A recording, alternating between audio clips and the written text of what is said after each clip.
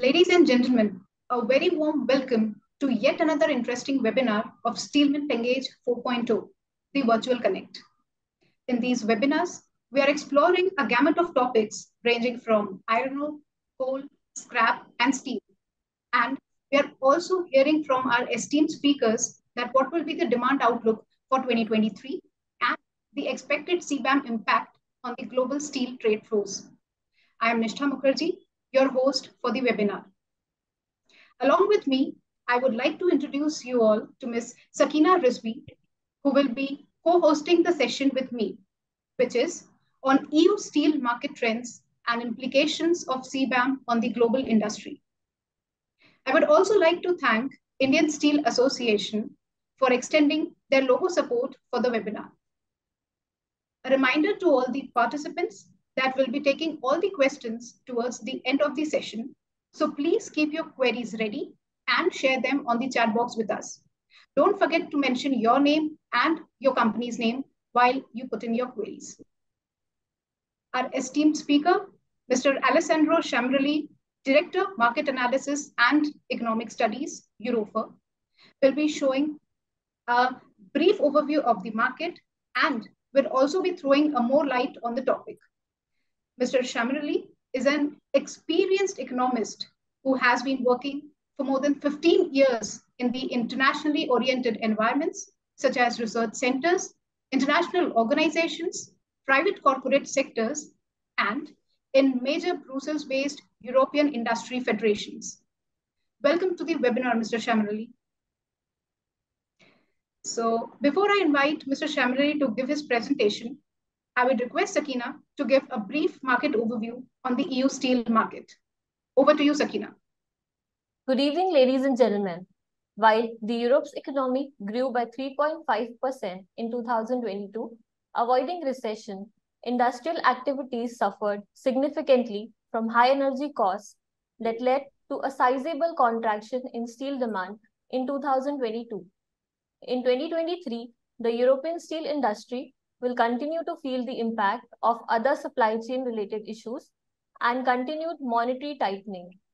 WSA predicts after a fall in 2022, steel demand is expected to fall by 0.4% in 2023.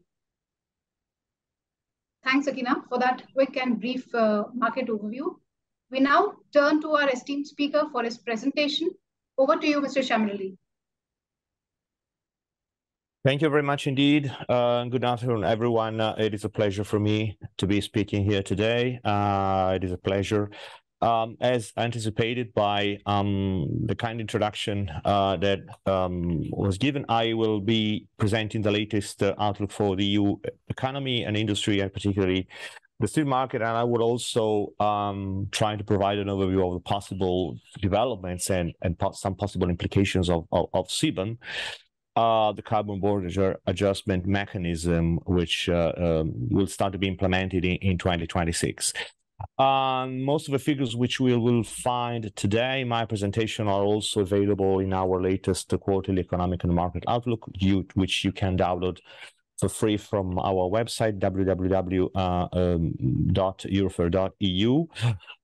I'm a chief economist at Eurofer, which is the European Steel Association, which gathers national steel associations in Europe and also some leading companies such as ArcelorMittal, Tata Steel, ThyssenKrupp, and so on.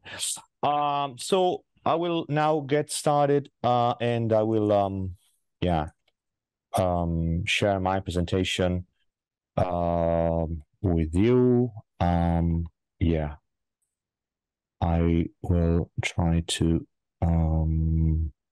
make it full screen if I find the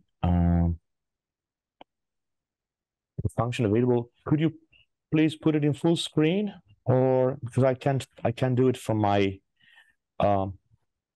Yes, you can do it from your end as well, Mr. Sciambrelli. Yeah, the point is that okay, now we see. Yeah. It was hidden. Sorry, it was hidden by a toolbar. It should be okay now. Can you see it? Not yet. I mean, it's still on the slide view mode. Okay. We'll try to see. Do you want me to display it from my end? Yeah, please do so. Yeah. Okay. Yeah, just give me a moment. Yeah, thank you.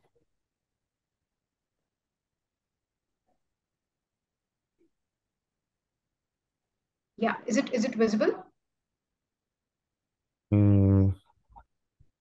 Yeah. If you can please put it in full screen. Yeah, like that. Yeah. Should be working. I don't know why it's not working from my control room, let's say, but okay, that works. Okay, perfect. Thanks. So if you can go to the next slide. Okay, this is briefly the content, the structure of the presentation. So the economic outlook with forecast and latest leading indicators for the industry.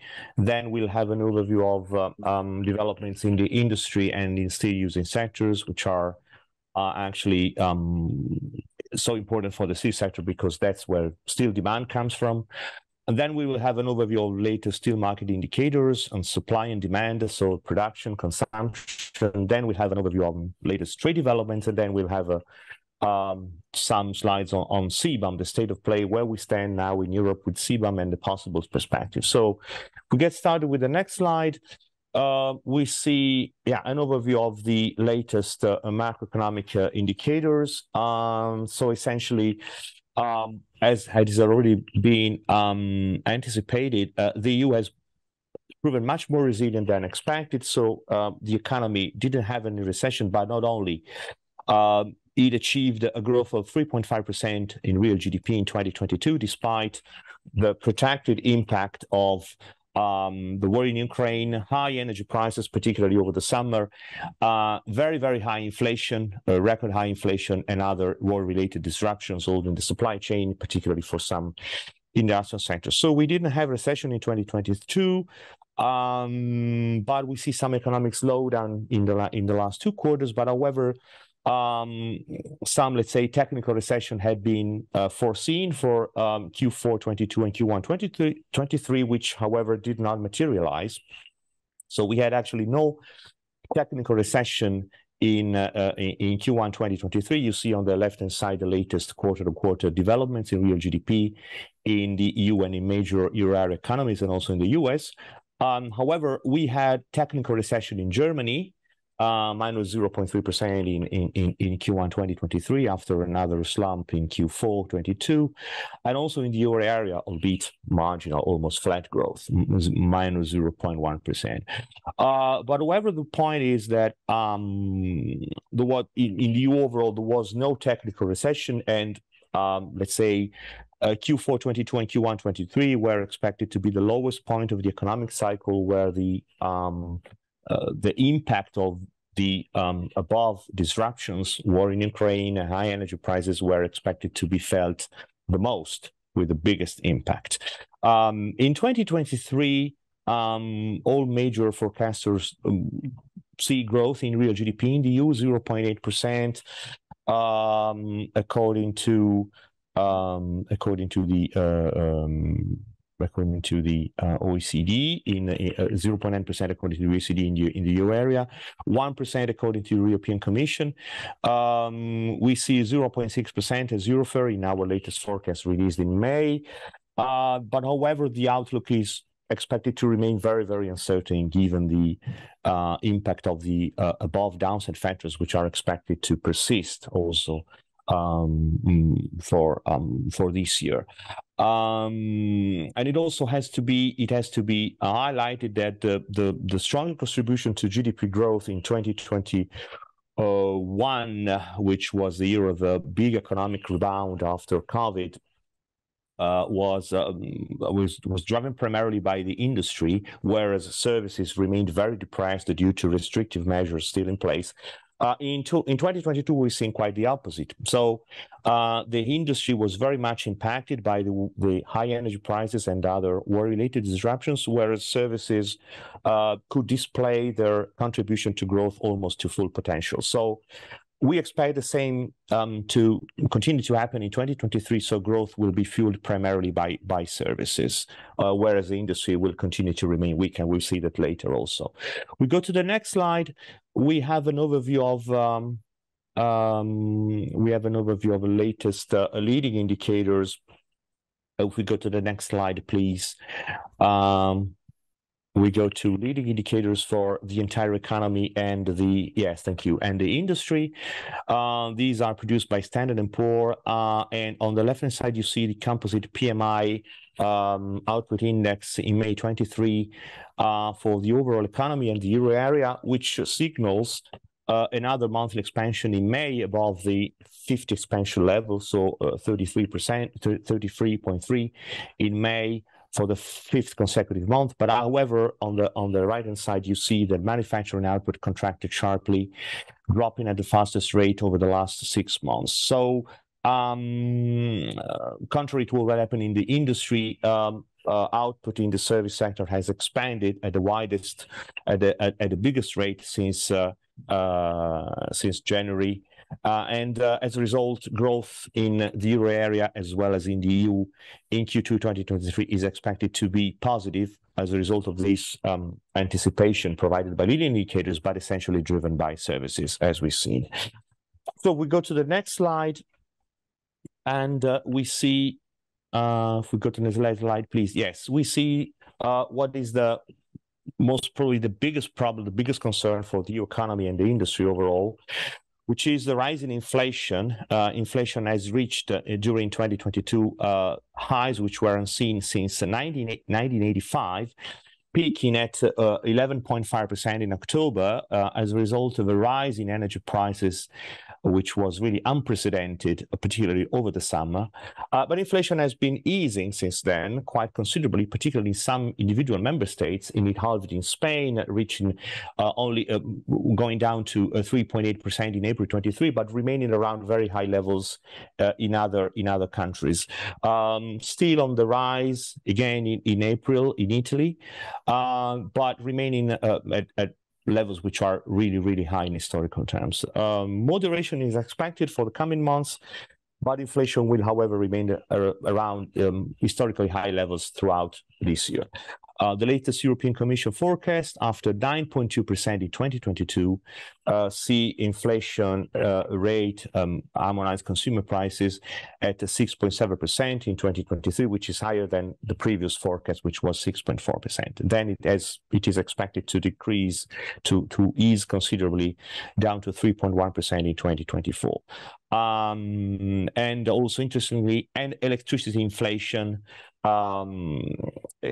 according to the general slowdown in overall inflation, has slowed to 13% in April 23, which remains very high, but it had gone even above 50% in July 22 when natural gas prices and energy prices reached their peak.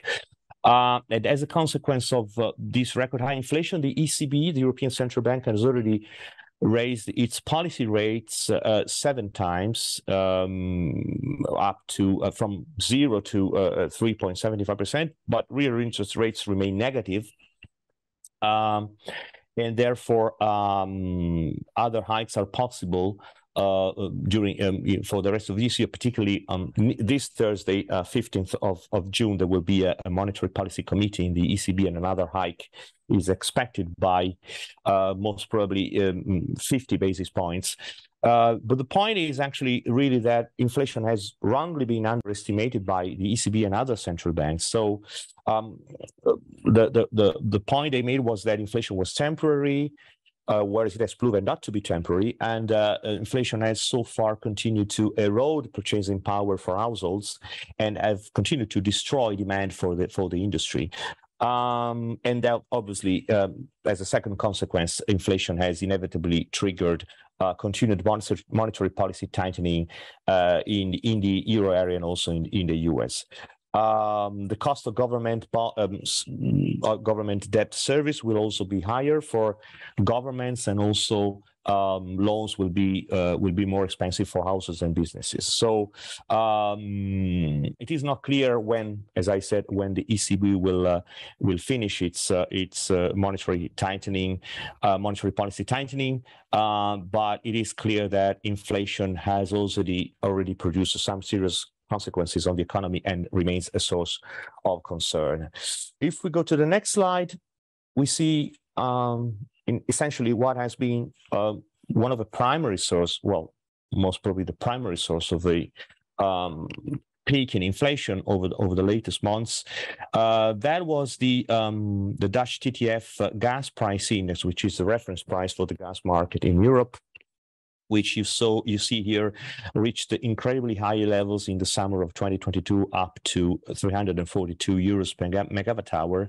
And then has started to decrease dramatically, thanks to a combination of factors, and which I will set out more in detail in a second.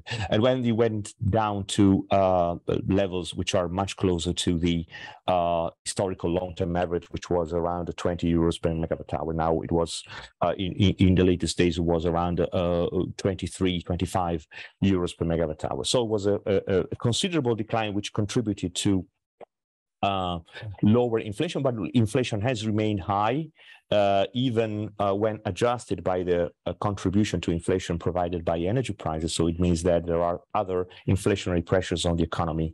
But this is important that it is important already that energy prices have gone down considerably. If we go to the next slide, please. Yeah, we can introduce and let's say set out the major the main points concerning the energy crisis that the EU, that Europe has just experienced, which was, if we look at the numbers, was indeed the most severe energy shock that the EU has ever experienced. It was even more severe than the two oil shocks experienced in the 70s, in 1973 and 1979, because during those two oil shocks, inflation went even above 20% in most European member states, and we had economic recessions in many member states, whereas we didn't have in 2022. On the contrary, the economy grew by 3.5%. And even the industrial sector was more resilient than expected. So why has it happened? Why the impact, despite this most severe ever energy crisis? Why was the impact lower? Well, there are basically three reasons, in my view. Not only in my view, seems to be that. Well, first of all, energy supply as a first consequence of this energy crisis. Energy supply, contrary to what happened in the 70s, was. Let's say, appears to be at the moment secure. So we didn't have any dramatic energy shortage, or we didn't have any inability to replace the provision of Russian oil, primarily, and Russian gas, and together with the lower impact on the economy and on inflation. But why did it happen? Well, that was because, first of all, the EU has set up over the years some intervention mechanisms and some joint actions which didn't exist in the 70s as a result of much higher economic integration. The second thing is that, as well as in other advanced economies, as in the US or in the UK, energy intensity is now much lower than in the 70s. That's to say that the sensitivity of the economy to energy shocks is lower. The tons of oil equivalent per unit of GDP are lower. It has decreased compared to the 70s. And then third point is that the EU has proven able to react and to respond very quickly and rather effectively with some short-term measures which have helped alleviate the consequences of the energy shock. The Repower EU program has been set up and started to be implemented. Gas stocks were replenished in the second half of 2022 quite successfully, and we were able to diversify energy supply and to, let's say, phase out from dependency on Russian gas, particularly for some European industries, particularly for Germany and Italy. So if we go to the next slide, we can go to yeah, the latest industry leading indicators, which show the state of the overall European industry. So as I said, the impact of the energy crisis in 2022 was severe. But however, the industry proved resilient somewhat. But however, the contribution of the industry to growth was very low. You can see on the left-hand side the evolution of orders from some of the major industrial sectors, which are also still using sectors. So construction, mechanical engineer, automotive, that's motor vehicles, and metal goods. So you see there orders have been slowing constantly since April of 2022, when the impact of the war in Ukraine started being felt, and then the decrease have become more evident in the second half of 2022, particularly for metal goods and for construction, which have entered a technical recession. We will see it later in the second half of 2022. However, on the other hand, the evolution of orders for motor vehicles has been more positive, which signals some short-term rebound, some short-term improvement in automotive, and we'll see that later. But orders have been slowing down, reflecting the deterioration of the industrial outlook. And on the right-hand side, you see very simply the evolution of industrial production in monthly data for the EU and major euro area economies. So the key point is here that in France and Germany, industrial production is still lagging behind. So the output in manufacturing is still below pre-pandemic levels, the levels that were seen before the pandemic, whereas it has recovered to the levels seen before the pandemic in Spain and in Italy, despite some short-term deterioration in Italy, which we've seen over the last 2 months. But however, in these two countries, recovery was seen. But however, in Germany and France, industrial production lags behind, particularly in Germany. In Germany, the industrial sector has been impacted the most due to the weight of the automotive sector on the German economy, and the automotive sector, we will see it later, has been most impacted than any other serious sectors by the multiple shocks which we've seen in latest years: COVID, supply chain issues, and war in Ukraine. So we go to the next slide, please. We see the evolution of steel using sectors. So this is the evolution of output in sectors which are actually demand, which let's say represent the demand of steel in Europe. So what you see here in this chart is the evolution of year-on-year growth rates in every quarter since Q1 2017 for some of the most important steel using sectors: construction, automotive, mechanical engineering, domestic appliances. And then you see the overall SWIP, which is the dotted line. SWIP is the steel-weighted industrial production. In a nutshell, output from these sectors have continued to increase in 2021 as a powerful, very sharp rebound after the COVID pandemic, when the industry actually drove the economic recovery in Europe, and the industry was really the engine of the recovery. So then we had a slowdown after Q2 2021, which has continued up to Q4 2022, and which is the latest figure available.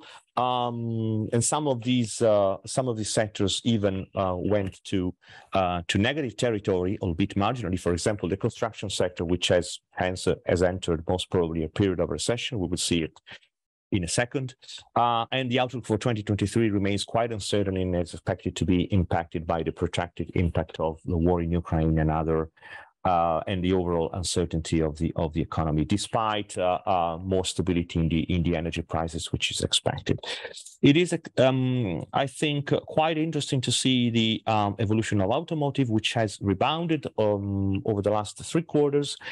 Automotive had rebounded at very, very low rates in 2021 after COVID. So we saw really a moderate recovery in the automotive sector. And as a consequence, the output levels in absolute terms for the automotive sector remain very low, very, very much below 2019 volumes before the pandemic. If we go to the next slide, we see what it means how we translate all these developments in annual growth rates in output for major steel using sectors.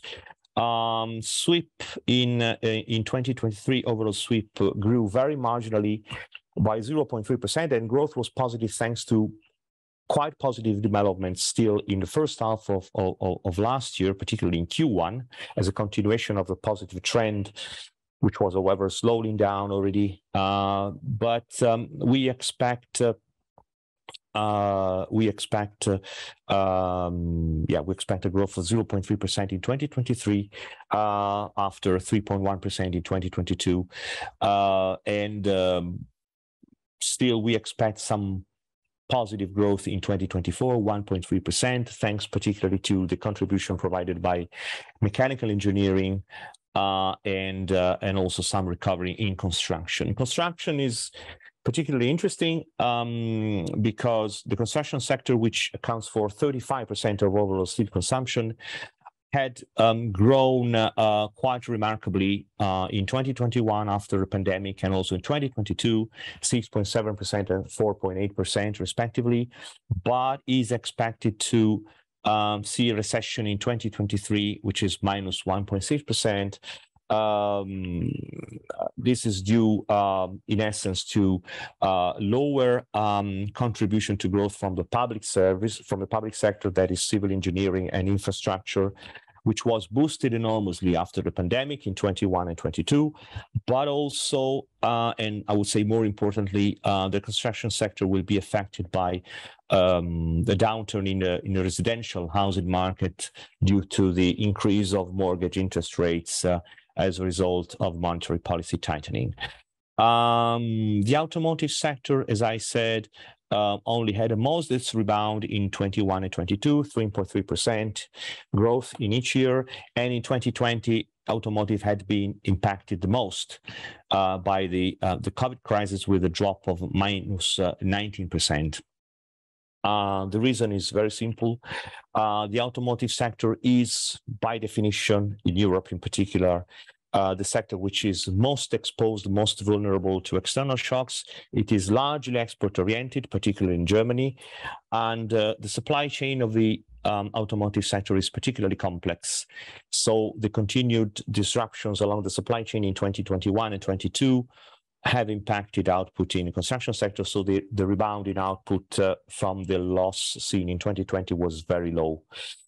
And in 23, we expect output in automotive also to continue to grow, but very modestly, only 1.2%, also because on the demand side, demand from consumers remains very uncertain due to poor disposable income developments for households, due to the economic uncertainty, and due to the fact that the implementation of electric vehicles in Europe is lagging behind, is very uncertain. So there are a lot of problems which, let's say, delay purchase decisions from consumers, and also delay investment decision from car makers. So that's in a nutshell the output. But SWIP, as I said, in a nutshell, will grow also in very, very modestly, almost flat growth in 23, and also will grow in 2024, but at low levels, 1.3%. If we go to the next slide, please, we finally go to the steel sector, and we have an overview of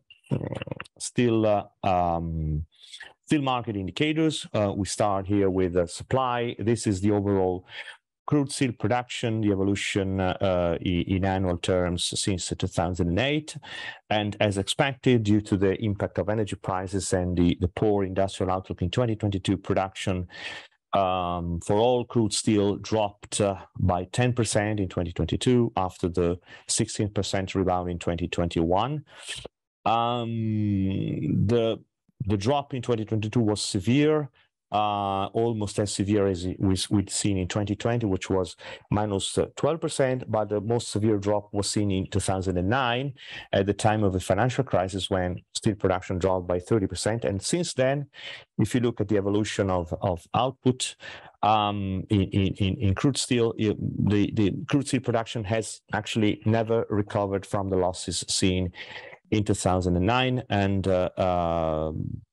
yeah, this is where we stand now, with crude production levels around 140 million tons, below 140 million tons, which is a quite low figure in historical terms. So over the entire period, the compound annual growth rate is a drop of minus 4%, which signals kind of long-term decline in steel production in the EU. We go to the next slide, then we go to demand. And this is the evolution in quarterly terms of apparent steel consumption. In a nutshell, the latest figure available, which is Q4 2022, no surprise, the impact in terms of very poor demand of all the disruptions for the industry, high energy prices, low consumer confidence, industrial supply chain issues for the industry. So it all translated in the second lowest level in apparent consumption on record, the second lowest levels after Q2 2020, which was impacted by the pandemic. The peak to trough correction from the previous cycle, which was the very robust rebound in 2021, was a correction of minus 27%. But in any case, our view is that Q4 2022 should represent the lowest point of the cycle, and we should have some, albeit modest, short-term improvement over the next few quarters. But as we said, we had largely anticipated that Q4 would have been a very, very difficult time for the steel industry in terms of demand, and we have the data that now confirm our assumption. If we go to the next slide, please, which is an expansion of what we've seen in the previous slide. So here we have growth rates in apparent consumption over in different quarters, and also we introduce here something on trade. We present the evolution of imports in different quarters in terms of year-on-year growth rates. So in a nutshell, the main points are that, as we've seen already, we had a slowdown in demand from the very strong rebound in 2021, a slowdown in demand which continued up to Q1 2022, and then demand started feeling impacted by the war and other ongoing issues such as energy prices and the deterioration of the industrial outlook. So apparent consumption went to negative territory already in Q2 2022, minus 5%, and then drops were even more severe in the two subsequent quarters, minus 11% in Q3 and minus 19% in Q4. And in annual terms, this has resulted in a recession of minus 7% in apparent steel consumption in 2022. We already had recession in 2019 and 2020 due to COVID, and then we had seen a rather strong rebound of 16% in 2021, which was just, I would say, more a simple rebound from the very, very low levels seen in 2020. And real consumption, which is apparent consumption adjusted by the stock cycle, grew marginally in 2022 at a lower rate than SWIP, which was 0.3%. In our latest outlook, which was published in early May, we see another recession in 2023 in apparent consumption, albeit more moderate than in 2022, which is minus 1%, which will be followed by 5.4% growth in 2024. And a few words on imports. Interestingly, imports obviously have dropped in Q4 as a reflection of very weak demand by 32%. But if you look at what happened in the previous quarters, you see that growth in imports have constantly outperformed growth in apparent consumption. So as a result, the share of imports out of apparent consumption has remained around high levels. That is 24% in Q4 22. If we go to the next slide, which is, as a result of these developments in trade, you see here the annual evolution of steel trade balance for the entire EU for finished steel products. And the main point here is that the EU, as you see, has almost become a structural net importer of finished steel products. We had 6 consecutive years of trade deficit that has been widening in 21 and 22. So you see there deficit has widened over the last 2 years, and we had 6 consecutive years of deficit. We go to the next slide. We can then introduce our brief section on a policy issue which is becoming increasingly important in the EU and also outside the EU, which is CBAM. What is CBAM? CBAM is an acronym for Carbon Border Adjustment Mechanism. You probably know it is a unique carbon price-based measure that has been set out by the EU alone, and no other economic region has planned any measure like that. The EU is really the first mover, and it is expected to be implemented, will start being implemented in 2026, and will gradually replace the existing emission trading scheme, ETS, which you know is based on CO2 allowances, which are free for energy-intensive industries like the steel or the cement industry, which receive free allowances, so have no carbon cost, don't have to purchase these CO2 allowances. But the carbon border adjustment, the CBAM, will replace after 2026 ETS. So how does it work actually? So I will try to explain, to recap what is intended to be put in place. So CBAM is targeted to companies, so will not target countries or let alone, let's say, companies for the sake of being companies, but will focus essentially or entirely on goods. So the content of carbon in goods, for example, steel products or whatever other sector is in the scope of CBAM. And companies will have to obviously pay CBAM, will have to pay a levy at the border by taking into account some criteria and merits, which are essentially these three, according to the latest CBAM version, which is now has been approved by the European Parliament and European Council, which is the actual carbon content of the imported goods, the level of free allowances there are in the EU ETS market, and the carbon price which is effectively paid in the country of production of the imported goods. So in a nutshell, this is based on a very simple principle which is called equal carbon prices, equal carbon pricing. That's to say that EU businesses currently pay a carbon price, to have the allowance to emit CO2 based on their production, on their actual production in the EU. Importers will need to pay a carbon adjustment, which is equal to the price that they would have paid if those goods had been produced under the EU's carbon pricing rules of the ETS. So the CBAM charge will reflect actually the EU ETS free allowances that are allocated to the EU production in the sectors which are in the scope of the CBAM. The consequence is that there is no double pricing. That's the objective. Means that if a non-EU producer can show that they have already paid a carbon price for the production of imported goods in a third country, that amount will be deducted for the EU importer. So no good will be charged with a double pricing. That's the philosophy.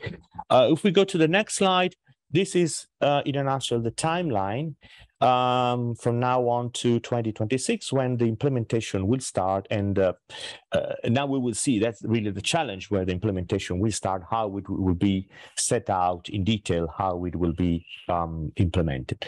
So now we have a CBAM structural proposal that has been approved by the European Parliament and the Council, which more or less covers some industrial sectors and some scope of the industrial production. So now we have the phasing in, let's say this year, to allow businesses to get confident with this text, with this mechanism, and to adjust. Then the transitional phase will start in October this year and will last until December 2025, when monitoring and reporting implementing rules for importers will be finalized in detail and set out in detail by the CBAM committee at the EU level. Then in 2025, we will have the so-called review, where the scope extension will be defined in full detail, will be finalized. So all the sectors that are included in the CBAM will be defined. And also, we will have decisions on what to do with indirect emissions. Will they be included in the CBAM or not? And what will happen with exports? How they will be counted in the CBAM? Will they be included or not? This is also something which will have to be defined. And then we will have the post-transitional phase from January 2026, when the actual implementation will start. And then we will also have, together with this implementation, the phasing out of the ETS and of free allocation. So free allocation will be gradually removed together with the start of implementation of the CBAM. If we go to the next slide, here we see as Eurofer, as European Steel Association, European steel industry, what are our major concerns and what is our view in terms of, what should be done in order to make the CBAM successful. And to be, and not to, in order to be something which will not cause major disruptions in the trade system and in the overall industry. We believe that we should see a very cautious approach in the phasing out of free allocation for CBAM sectors. So the CBAM will need to be properly tested before replacing free allocation. So bearing in mind that the transitional period 2023-2025 is not a real test period, since it is worth reminding that during that period, no CBAM levy will be applied, so importers will not have to pay anything until the implementation will start in January 2026. But in our view, a fast free allocation phase out should be avoided, because it would expose the EU industry to very high carbon costs, because we would have to pay, to get CO2 allowances, to permits to emit CO2, in a context where the industrial outlook is already very uncertain, and it is expected to possibly continue to be impacted by uncertain developments in energy prices. So we would ask, let's say, to be somewhat protected against this risk. And also the EU steel sector, is committed to invest massively in decarbonization projects with a view to the objective of full decarbonization of the EU industry by 2050. So the CBAM in this respect is also a decarbonization tool, is also an instrument which is instrumental to achieve the EU's environmental targets, and should also be used by industries as a way to speed up their decarbonization process. But during the transition period, which will obviously will be costly, because we will have to invest a lot of money to decarbonize, it will be important to be protected against the risk of having to pay CO2 allowances. So we need a complementarity between CBAM and free allocation, as I said. And if we go to the next slide, then in the end, it's also very important that this if we go to the next slide, please, it is important that this complementarity and this, let's say, gradual transition is maintained, because another key objective, another key point is that the initial levy that importers will have to pay when the CBAM will be introduced will have to be low in order not to create trade disruptions, and in order not to let's say, not to create a potential distortion of trade flows, and also in order to facilitate, obviously, and to ease trade relations between the EU and the rest of the world. So we believe that at least until the full effectiveness of CBAM is proven, and during the transition period, free allocation should be maintained, and the price, in any case, paid by importers should reflect actually the price paid by EU domestic producers to produce to emit CO2. Should not this solution not be possible? So if the EU institutions should conclude that it is not possible to grant free allocations to energy-intensive industries, we would very much support the phasing out of free allowances for a longer period, which is to extend the duration of the phasing out from 2006 to at least 2035, so as to allow in the industry to bear the cost burden of CO2 allowances, at least with some reduction, of course, after 2030. But that's our policy ask, and that's how we see it. So essentially, we do believe that the CBAM should not be a penalizing measure for importers or something which should disrupt trade flows. On the contrary, we think it should be based on a fair principle of let's say reflection of a price paid by the EU producers internally. So we should not externalize this price to trade to third country produced goods, and should not penalize importers to, let's say, in order to ensure a smooth transition to full implementation of CBAM, which, however, remains, as I said, to be fully defined, because some technical details still have to be seen, and we will see it during 2025. The scope, the definition of exports, and the regime of exports, and also indirect emissions. So there's a lot to do still, but we think we more or less, as Eurofair, we are convinced that some criteria should be maintained, and some of the main lines should be clear ahead of us. And these are the conclusions, which I won't repeat.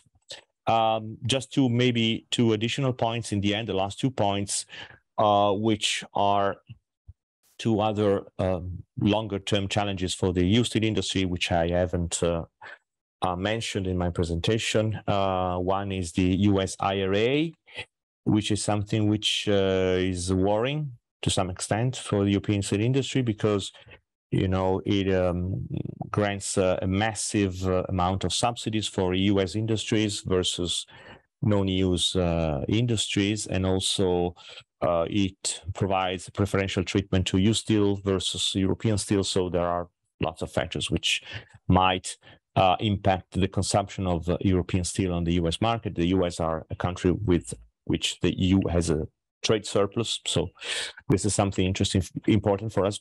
And second point is that we have seen in the last 2 years some decline in steel intensity. That's to say that real consumption grows less than SWIP. So it means that every additional unit of industrial production contains less steel, in a nutshell. And this is something worrying. We need to see whether this is a longer-term trend or just a temporary thing, but we will see it. So this is all from me. Thank you very much indeed for your kind attention. Thank you. Thank you so much, Mr. Shamlali.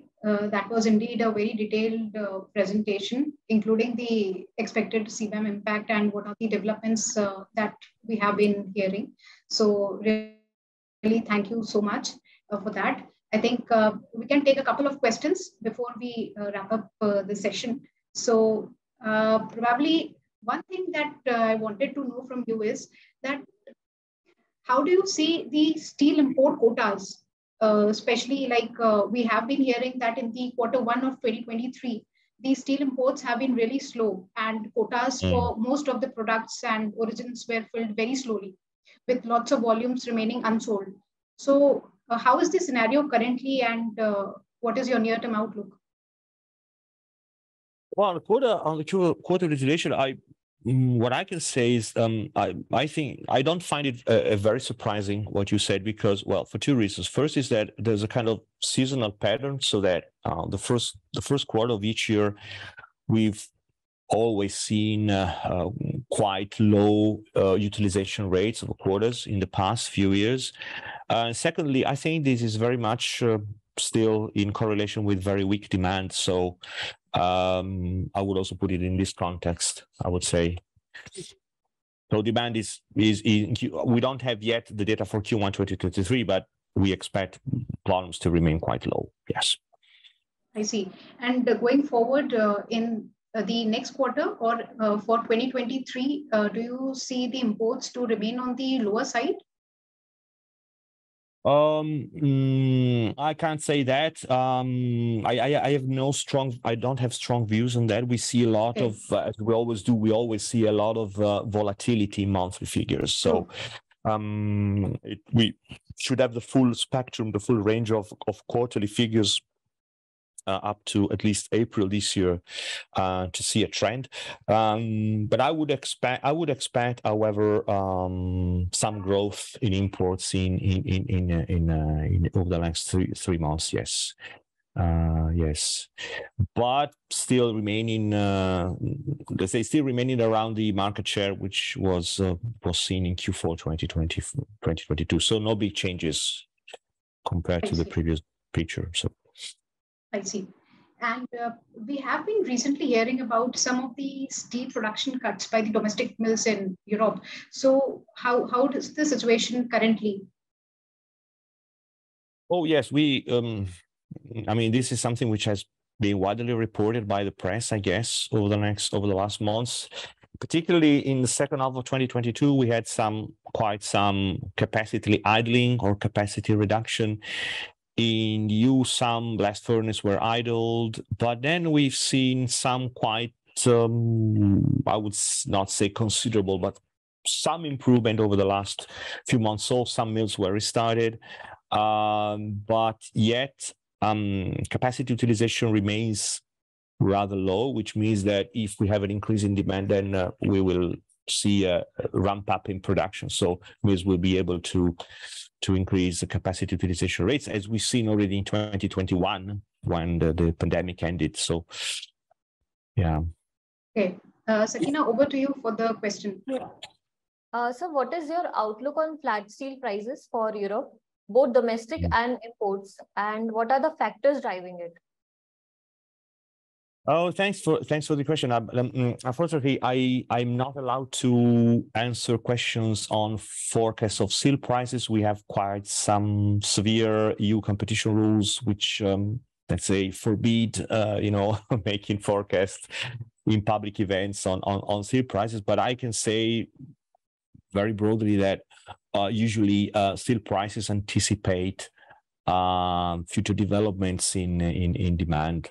So they reflect market sentiment and the expectation of demand in the next few months. So what we see now, steel prices still at low levels, but this is, I think, very a reflection of demand, of weak demand. But I can't say more than that. Sorry. All right. Mr. Shamali, there is one question from the audience regarding the guidelines of CBAM. So is there any update on the detailed guideline of CBAM, which was expected to be out somewhere in June, July or so? No, I don't think so. I think something should be released in October this year. I would not expect anything before that. I see. No, I'm not aware of this, no. Okay. So I think that was the last question that we could accommodate in this session.